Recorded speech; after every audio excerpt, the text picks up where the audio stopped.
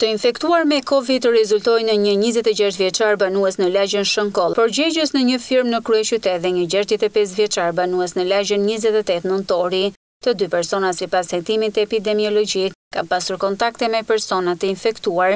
Dy rastet e sotme nuk kanë lidhje me njëri tjetrin, ndërsa çojnë numrin e të infektuarve aktiv në Elbasan në 6, pavarësisht shtimit të dukshëm të rasteve qytetarët, duket se nuk janë mjaftueshëm të friksuar, pasi neglizhojnë në marrjen e masave konkrete.